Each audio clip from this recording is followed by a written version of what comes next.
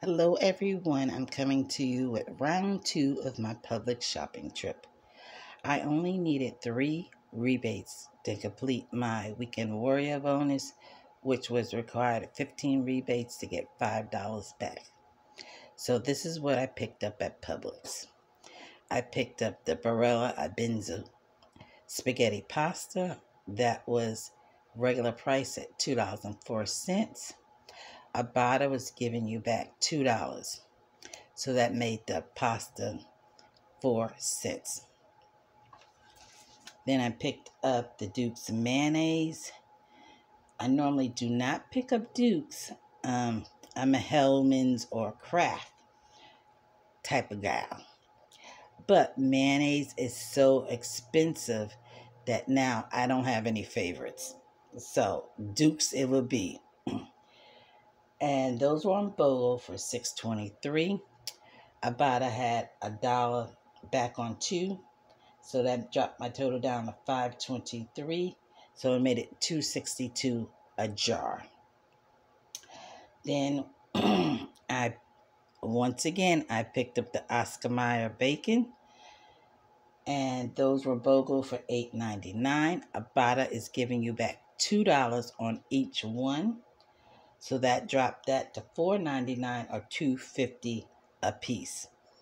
If this keeps resetting, I will keep picking up the bacon, because $2.50 for a pack of bacon is amazing.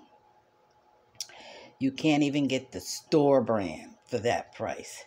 So if this keeps resetting, I will keep picking up the bacon. So my grand total, $17.26. There was no tax because this was all food.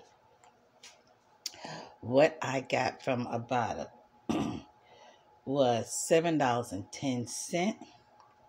Swagbucks, I got 10 cents for the Barilla. I did scan my items into National Consumer Panel to get my points back. And I did cash in for a $10 Amazon gift card because I had enough points to go ahead, and I still have points where I can get another gift card. So I did finally use my points. Fetch, I got 53 cents for the Barilla pasta. I did complete my Weekend Warrior bonus, which gave me additional $5.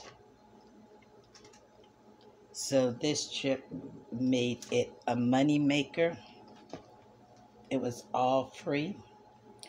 My total rebates came out to $17.73, but my out-of-pocket that I spent in the store was $17.26.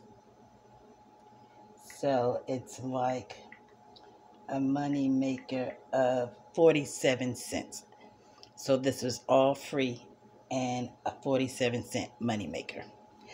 That's all I have for you today, guys. I hope you like this video. Please subscribe. Give it a thumbs up.